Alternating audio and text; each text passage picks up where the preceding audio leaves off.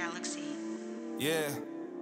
Someone at the door, John, now I'm here to stay. Tell me who the fuck gonna face the music. More brick laying, less screen time. Been cutting back on the daily usage. Long road for the road dogs, for the weird miles from a soapbox. Got BKTs on this bitch, so everybody getting rolled on, yeah.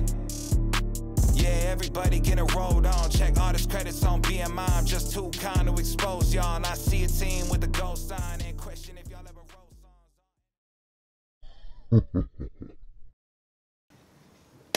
What is up, my friends? Welcome back. Another episode, Dr. Yawg's Clinic. My name is Brandon Osborne, aka Control for Days. Today, I'm going to be running... Let me try that again. I'm going to be running you through a Modern League match, playing the deck Black-Green Yawgmoth in Modern. The point of this is for me to teach you the ins and outs of this deck, to get you familiarized with the common lines, how to sideboard, the strategy for certain matchups. We are paired against an opponent right now. They've revealed a Jegantha. This is my second match in a row where that has been the case. I don't know what they're playing, but if you clicked on the video, you probably do know what they're playing already. I'm going to jump in and give it a go, see if we can get the W. We are fighting for our life right now. We are 2-2 in this league. It has not been a great league. We're going to see if we can get the 3-2 and get our money back. Opening 7, not very good. We're going to mulligan it. That was a pretty easy decision. Our 6 isn't great either. Decks we're thinking about when we see a Jegantha are Tron, Shadow, which I just played, and some sort of like Asmo variant. It could also be Affinity. This hand really isn't very good against any of them, but I think we have to keep it and hope that the top of our deck is kind to us. So we're going to ship the Misty and see how this pans out. I don't have particularly high expectations for this game, given what our opening 7 looks like. Our opening 6, I should say. It's looking like another match against Death's Shadow. Right off the bat, there's a Ragavan. Grist is a fine draw if it sticks in our hand. We will see.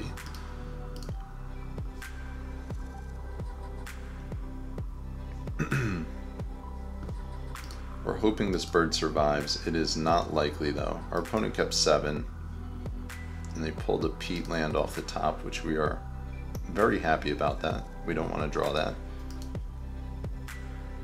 Thoughtseize, there goes our Grist. To be expected.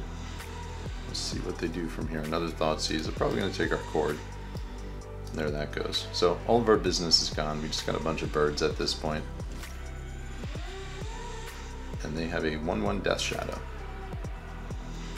Alright, Yawgmoth, pretty good draw. Play out our bird and pass the turn. They have 2 cards in hand, so if we are put in a position where we get to cast our Yawgmoth next turn, we will be in pretty good shape.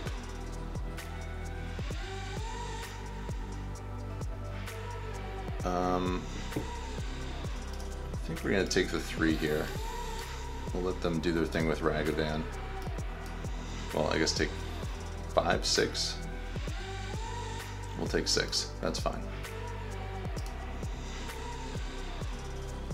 And they got a wall of roots for their troubles.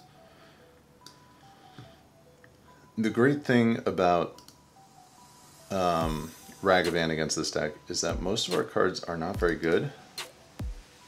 So typically we're okay with them stealing stuff with Ragavan. It's not the end of the world.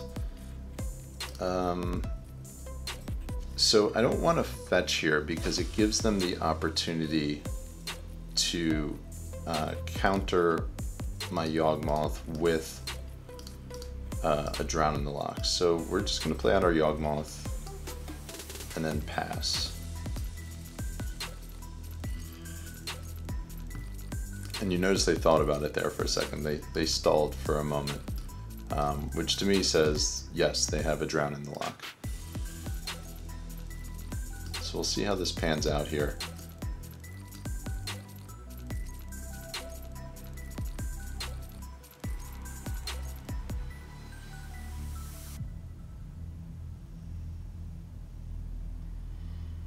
I think it was the right move to get the Dryad Arbor a few turns ago. I think that was definitely a big move in that instance, because now, had I wanted it, I wouldn't have been able to get it, because once again, they're likely going to have an answer to this Yawgmoth, so.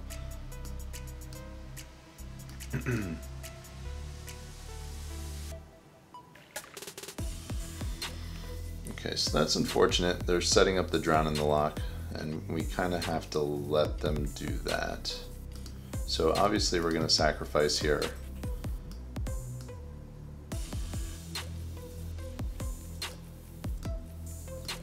What they should have done, once again, assuming they have Drown in the Loch, is they should have done it in response,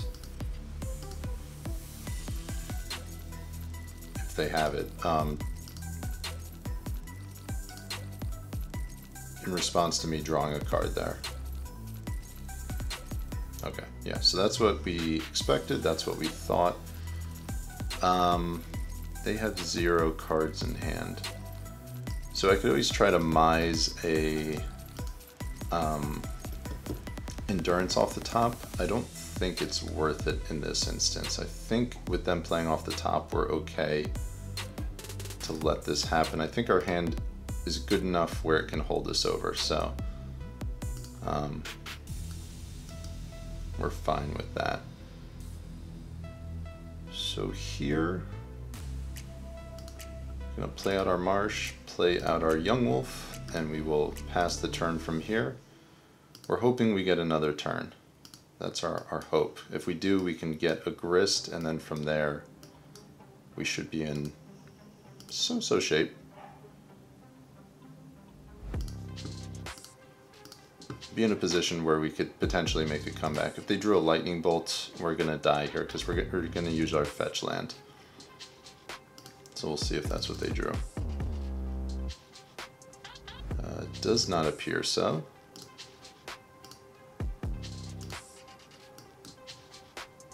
Alright, we just drew into a Grist, which is really good. We'll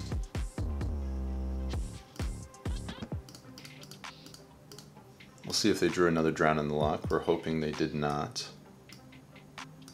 Okay, so Grist has hit the battlefield. I'm going to tick up this first turn because it's going to make our chord better. Okay, they drew an Unholy Heat, which is fine.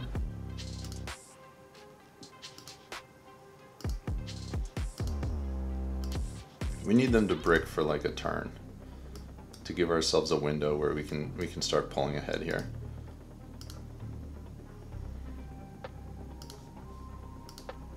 Block the Shadow.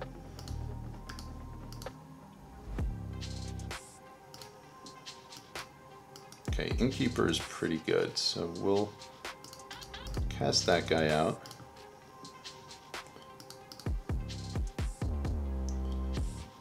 And we can actually Innkeeper and get ourselves something like a Drawf's Messenger, which would be pretty big game. I think we're gonna wait though. We're gonna wait a moment and see what happens. They have a card in hand. They didn't cast, they didn't put the Jegantha into their hand, which is a little suspect.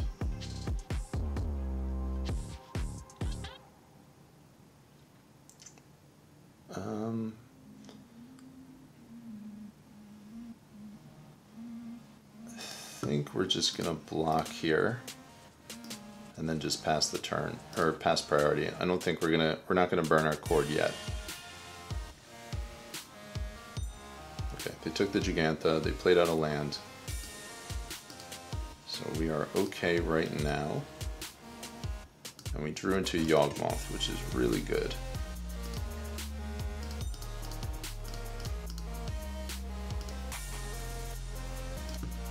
And if they don't have a counter here, we can just draw infinite cards.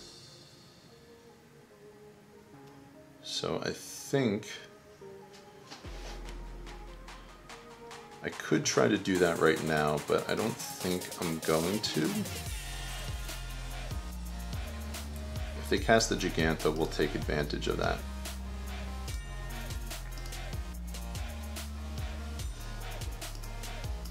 And if they don't have an answer to the Yawgmoth, I can also get a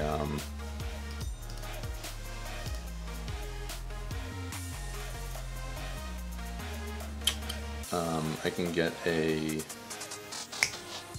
Drolf's Messenger and just kill them.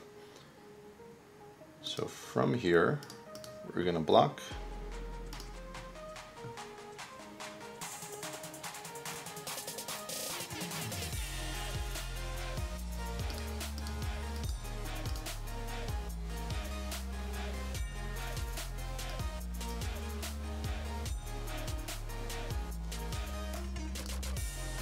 So there's a little bit of a push-pull here. If I chord right now, they could bolt me in response.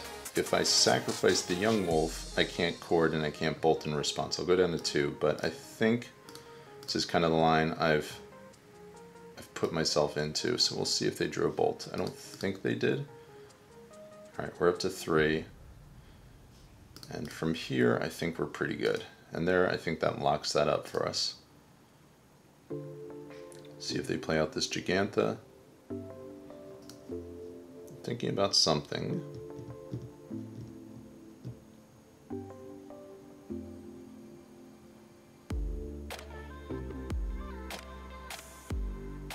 Okay, there's the Jegantha, that's fine. Oh, I meant to chord there. Oops. Yeah, that was a misclick. I was supposed to chord for another young wolf. Hopefully that doesn't come back to bite us.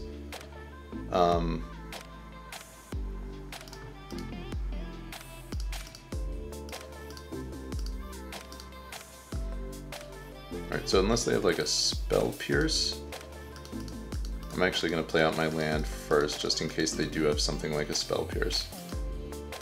Alright, so I'll play out the land, and then we'll go chord for 3. Done. We'll get a Drolf's Messenger, and this should lock up the game for us.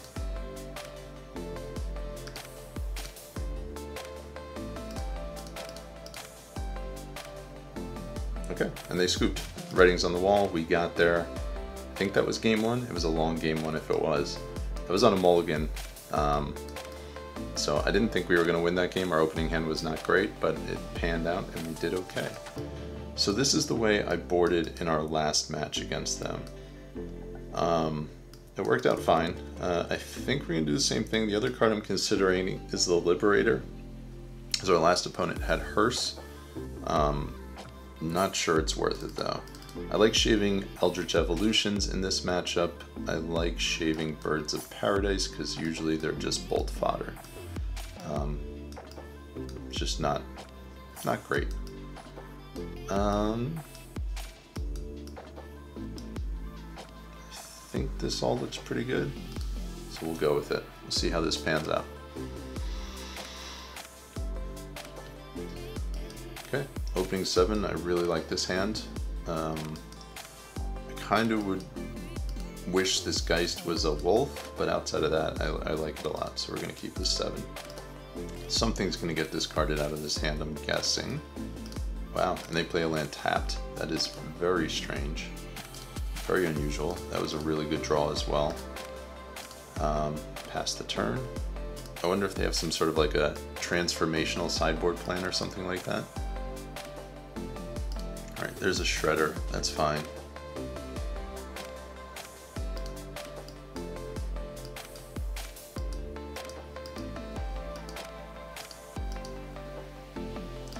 Not a big deal. For now.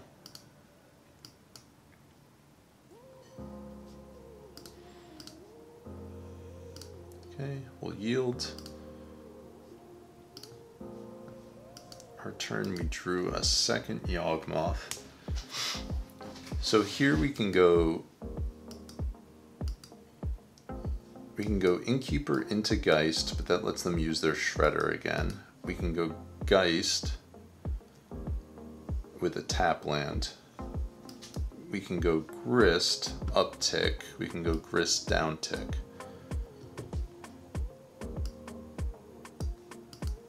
If we go Grist uptick what is likely, I think, is that they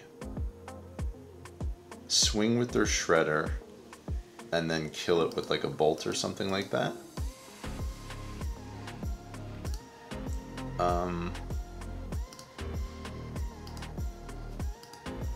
Just going Innkeeper also seems fine because it puts us on Yawgmoth mana next turn and gives us some life gain.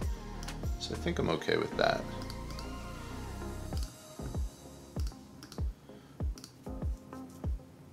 From a tempo standpoint, it's not great, but I think it's good enough given what we're trying to do here.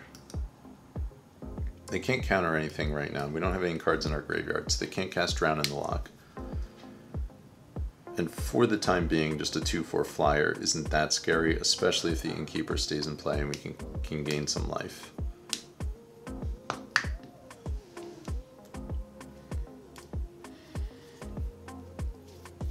And then if they do something where they're tapping out, we could always go Geist into Grist and downtick and kill the Shredder as well if we draw another land, which I think would be pretty strong as well. Alright, they were Fed Shocking this time. They did not last time, which was very odd.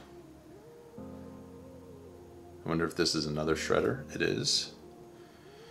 Okay, so now this is getting a little bit scary. Them having access to two of them. They're going to Thoughtseize us, and they're going to see a pretty stocked hand, which we are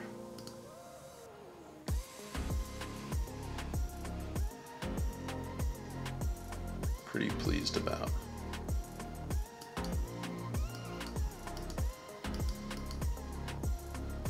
So they dumped 2 Baubles into the graveyard.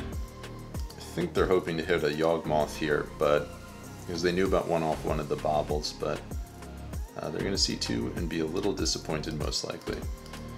So with that being said, I think the take is probably either Grist or Endurance. Endurance is nice because it lets us cast a free spell, draw a card, and dump one of these Shredders once we get a Yawgmoth into play.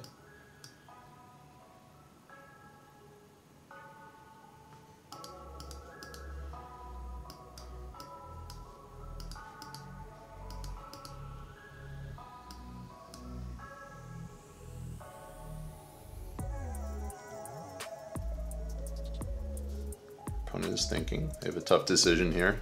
I don't blame them for pondering this decision.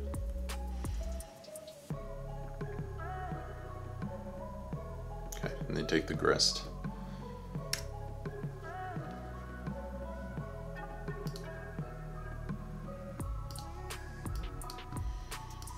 Okay, that is not a bad draw either. But I think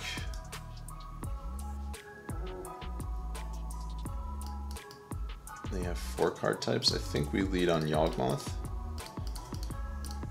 And then depending on what they try to do, we can potentially have answers for what they're doing.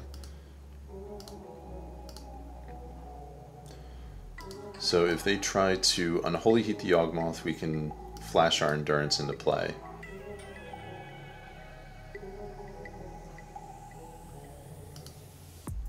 Okay, that's fine.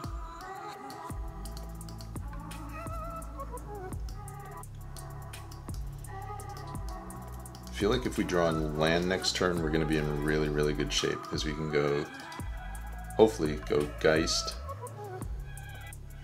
into Abrupt Decay and then go from there.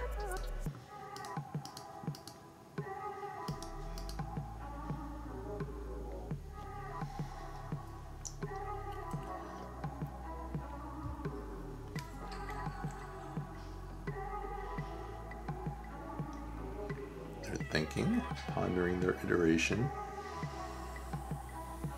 I imagine they want to hit a second spell this turn as well, so they can hit us for 7, potentially.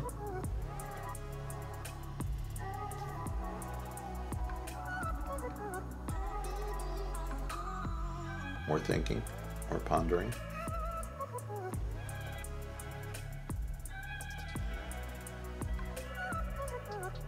Hearse is exiled. We'll see if they have the land to cast it.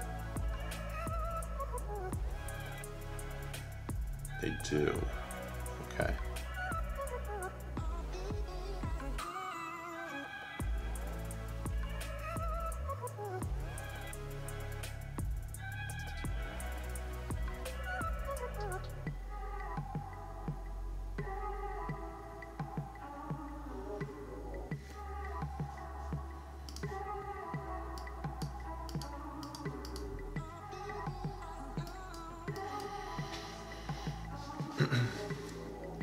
So after the Hearse comes into play, we're going to have a little bit of a decision to make. Do we get rid of one of the Shredders, which is going to pressure our life total pretty quickly, or do we get rid of the Hearse itself?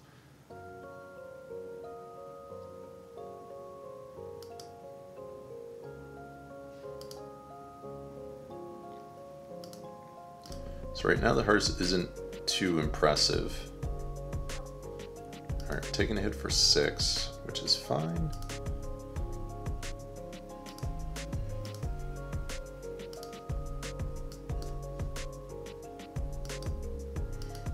Okay, we kind of wanted to land there.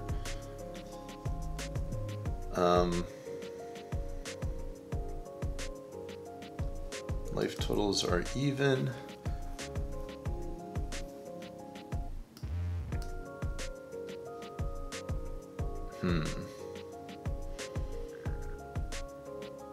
So if we play out a Geist, we can swing for 5, put them to 7. They'll be able to swing for potentially 8, which would be pretty bad for us. So I do think we need to get rid of one of these Shredders this turn.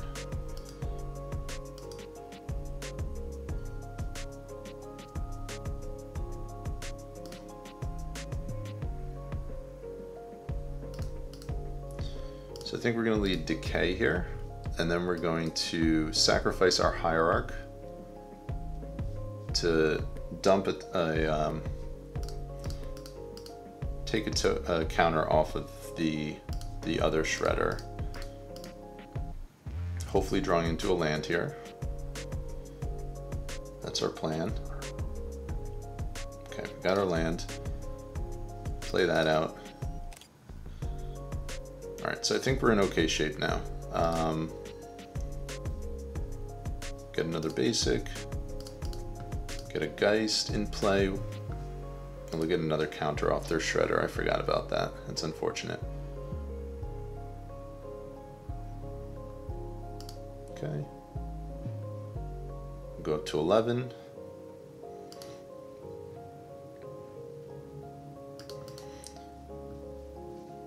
And from here, they're not in a position to activate the Hearse now, because we can interact at instant speed, get a Geist into our graveyard, and then go from there.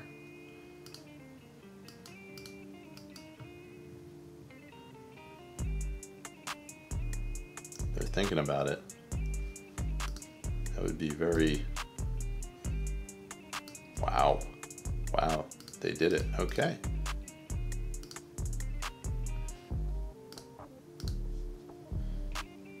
So we're going to take full advantage of this situation.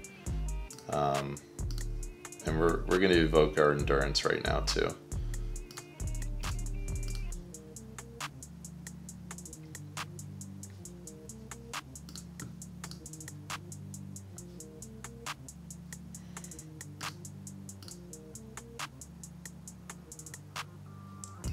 Before our evoke happens,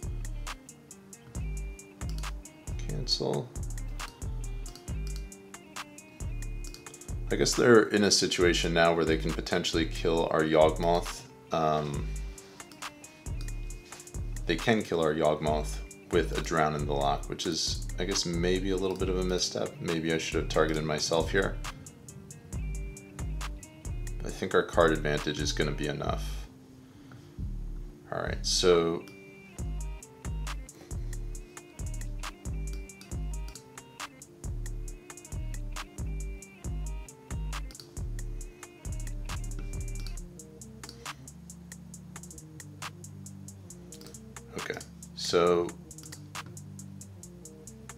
we're at 11 life, our opponent is at 7 life, and we are in a pretty good position from here, I think.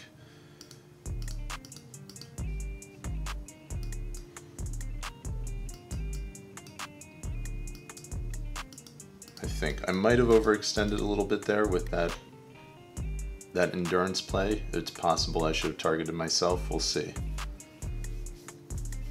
Like if they have a drown in the lock and a like a bolt of some sort, I might be in a little bit of trouble.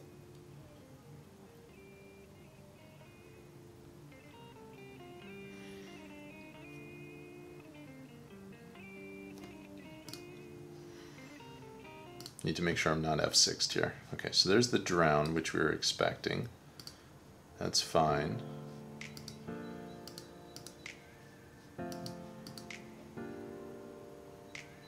There's the bolt. Okay, so that's kind of what we talked about. That's like worst case scenario.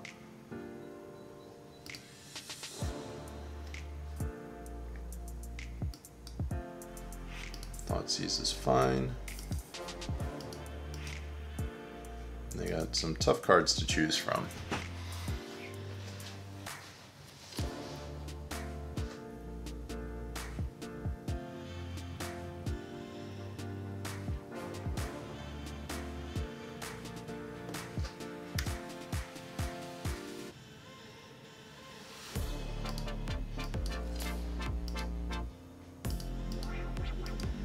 Okay, we drew our Dryad Arbor, which isn't great.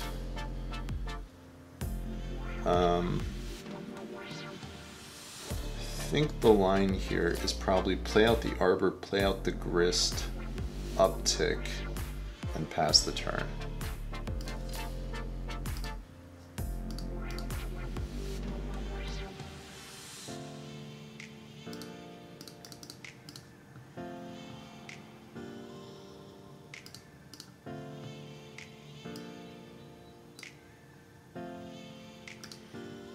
So Grist and Innkeeper, a nice little combo as well. Grist, or Innkeeper and Hepatra, also kind of a little combo, which is nice.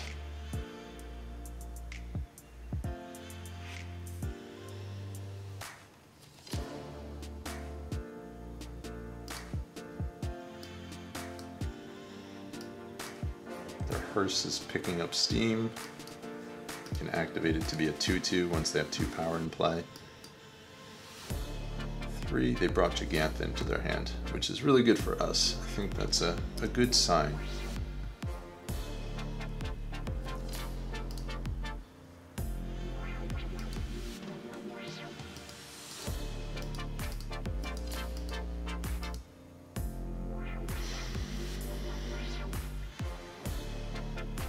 Okay, so from here,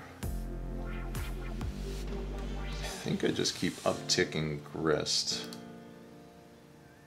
I think that's the move.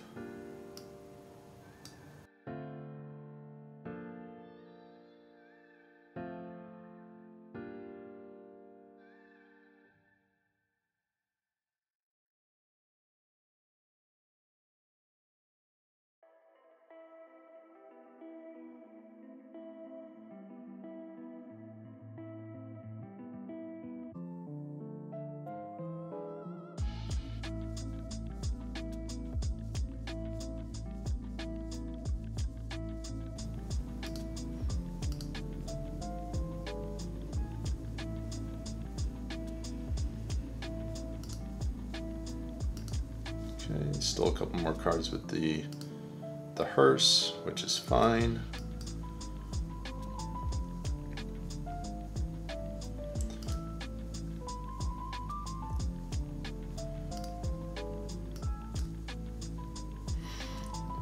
We're almost in a position here where we can just ultimate Grist, and then they have to tap the Hearse, and then we can just kind of alpha strike them from there. Depending, I mean, they have a Jegantha in hand. We'll see if they cast it. But we're kind of putting them in a corner if they do cast that out. I guess I could have attacked last turn. I was thinking that they could activate the hearse as a creature, but it takes 2 to crew it. So that was actually a mistake on my part. I should have attacked. And because of that, I think they have to play out the Jegantha here.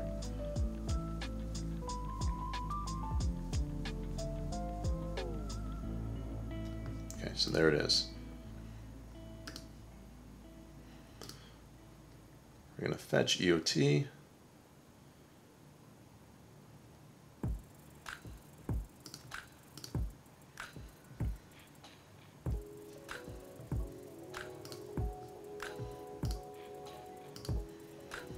So once again, if we just pull a Court of Calling off the top, we'll just win the game.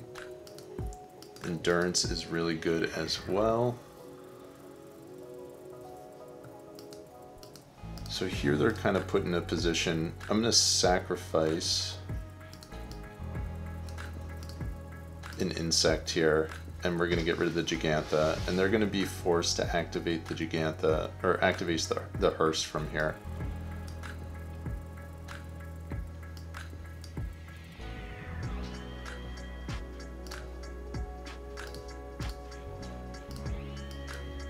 And if they don't, they're in trouble.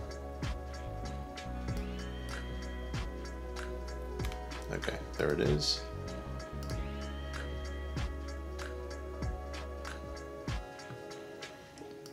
And we're going to play out our Hierarch. Gain a life. Pass the turn, then we have Endurance up during their turn.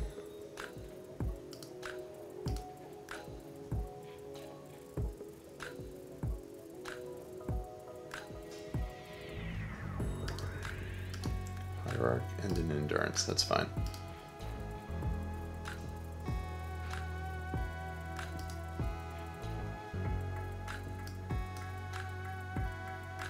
I feel like a scoop might be coming on here.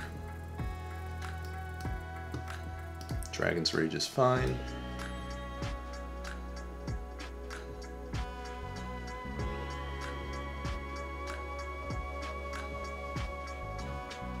And this is not going to work out the way that they want it to. They're going to be a little disappointed with the outcome of what happens here.